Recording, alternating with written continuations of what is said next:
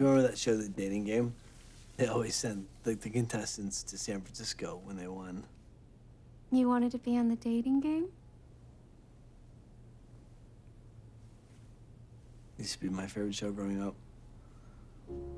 Sounds kind of weird, but it's pretty awesome if you think about it. Like this girl on the other side of the screen who's never seen you before and just answers your question and falls in love with you over the course of 3 questions.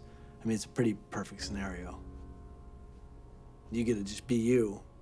It's not like you're about your hair or where you went to high school, or it's just you. And she gets to pick you or the other guy. I kind of always wanted to be bachelor number 1. I mean, at least in San Francisco, you have whale watching and really good food.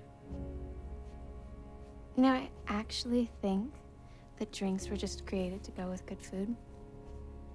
Well, there's always the obvious one, but then there are the ones that are like completely unexpected and they go so well together. It's kind of amazing. Like